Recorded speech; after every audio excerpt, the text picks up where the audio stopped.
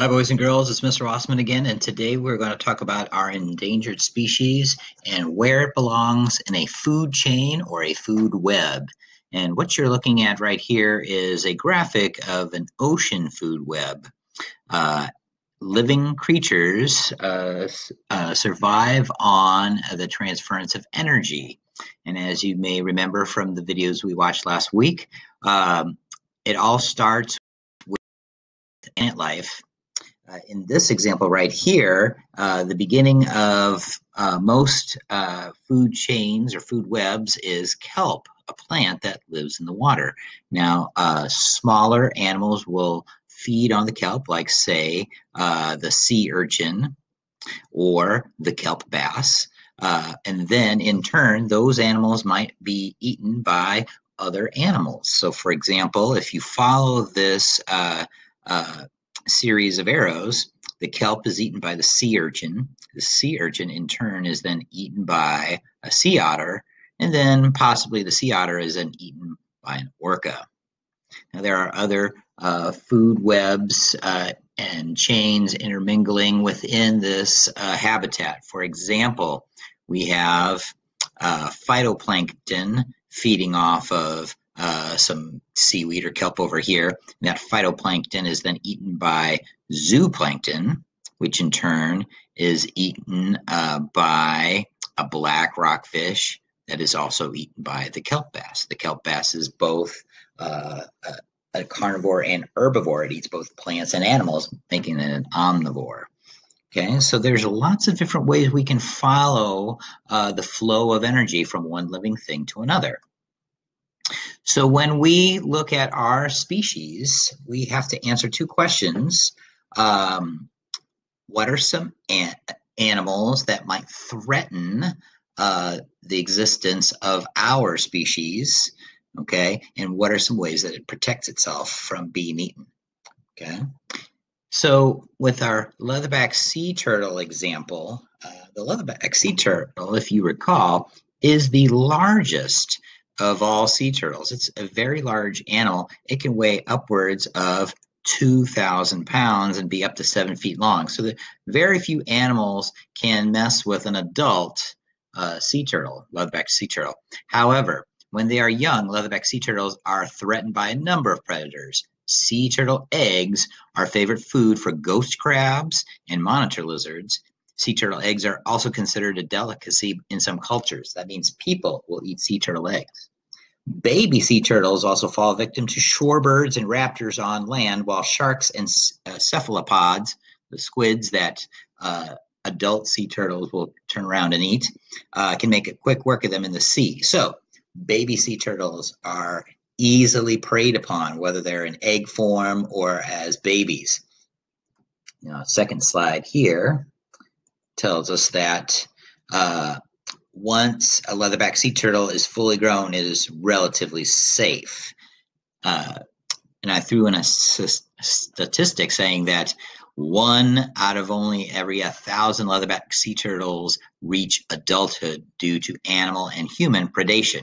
When you are a predator, that means that you eat other animals. Predation is the act of being eaten by a predator. Okay. Now, the leatherback can use its sharp beak to protect itself and its ability to swim quickly to avoid predators. So if another animal is trying to eat it, it can swim quickly away, or if somebody's trying to bother it, it can bite you. And it also has its shell to protect itself. Okay, so adult sea turtles are rarely fall victim to predation, with the exception of running into commercial fishermen. That would again be people. Okay, so when you are looking at your specific species, you got to ask yourself, what are some animals that might try to eat my animal? And what are some ways that the animal can protect itself? Now, the same with the American bison. Just like the leatherback sea turtle, they are often secure from predation because of their size and strength. Okay, so adult bison are huge, so very few animals will mess with them. However, Bison are regularly preyed upon by wolves in some areas, and they usually concentrate on cows, the females, and calves. So wolves aren't going to mess with an adult male bison if it has a choice of going after a baby calf. So same as the leatherback sea turtle. When they're adults, they're relatively safe, but when they're young, they're more vulnerable.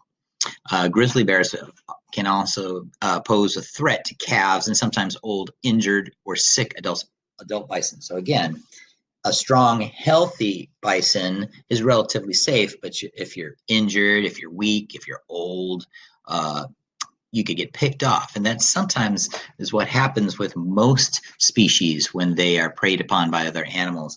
The healthy survive, and the less healthy are the ones that fall victim to being eaten.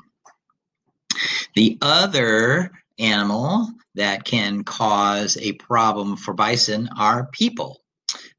Native Americans of the plains oftentimes would rely on the bison for food and for its pelts to make clothing and to make their living structures, such as teepees, and they often would use almost every part of the bison.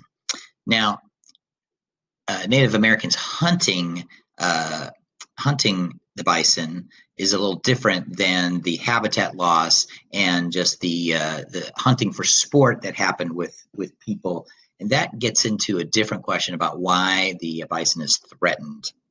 So we're just going to focus on what might eat a buffalo or American bison. So on the slide, in the wild, I'm going to change that name to American bison. Can be threatened by wolves, grizzly bears, and by people hunting them for food. Okay, so those are three animals that could threaten our species. Now, going back to this graphic right here, looking at the orca whale. The orca is what we call the top of the food chain, or the top of the food web. That means it eats other animals, but almost nothing eats it. The exception would probably be people. Orcas are often hunted by people, sometimes for their food, sometimes for things like their blubber, which can be used as oil, and for other commercial properties. Now you're going to notice this little arrow here that leads back down to the sea cucumber. Now the orca is at the top of its food chain, or the food web, when it's alive, but there are also some animals that are what we call decomposers. Okay, and decomposers will feed upon the carcasses of dead animals or the remains of dead animals, and a sea cucumber is one of those creatures. Now, during its lifetime, orcas do not have to fear sea cucumbers. Sea cucumbers live on the ocean floor, so they would not be attacked by sea cucumbers. So when we are talking about protection, it doesn't have to worry about that particular threat. Okay, so when we talk about threats to our animal species, we have to think about what can it do to protect itself. So if the American bison is part of a food web or a food chain, what does it do to keep itself from being eaten? So we're going to think of some strategies it employs. So one of the things that it will do is, it says here in this Wikipedia article, is that it has 5 apparent defense strategies in protecting calves from wolves.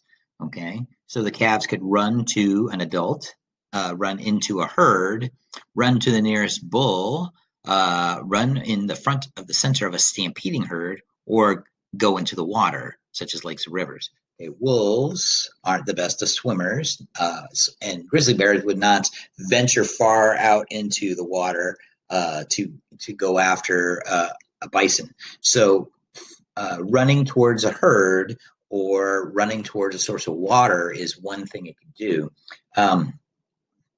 Another thing that the bisons have is it's the fact that it's large and it could stomp on you. Okay, it uses its sheer size to intimidate other animals, and if it came down on you with its 2,000 pounds of weight, it might just crush you or injure you severely. So one way that the American bison can protect itself is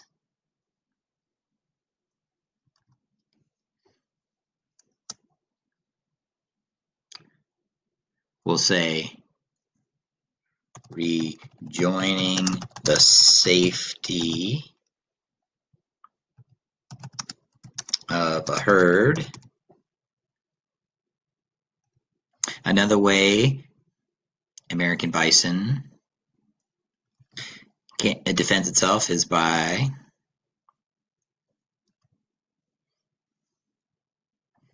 we'll say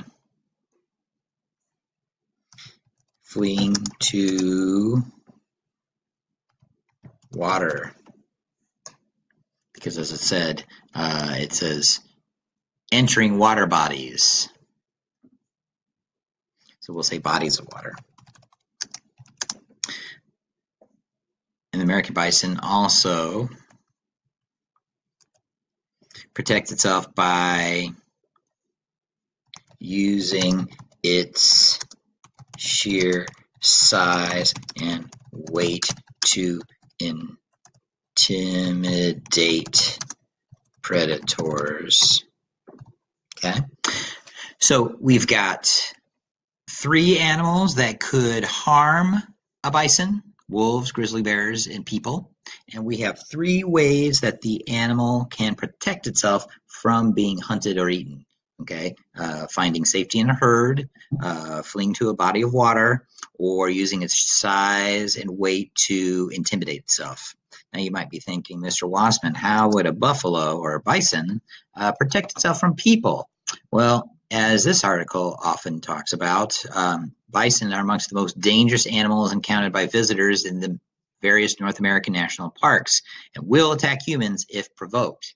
So you imagine a 200-pound adult male human getting chased after by a 2,000-pound stampeding bison, and who do you think would win in that scenario? So humans are very crafty and we build weapons, but if you are defenseless and you make a buffalo or a bison mad at you, I don't think you're going to come out of that situation on top. So the idea here is that in the wild, all animals have to protect themselves from possible threats. So what threatens it in the wild, and how does it protect itself? We are going to continue to work on this project with future video tutorials, but until then, happy researching, and we'll talk again soon. Thanks.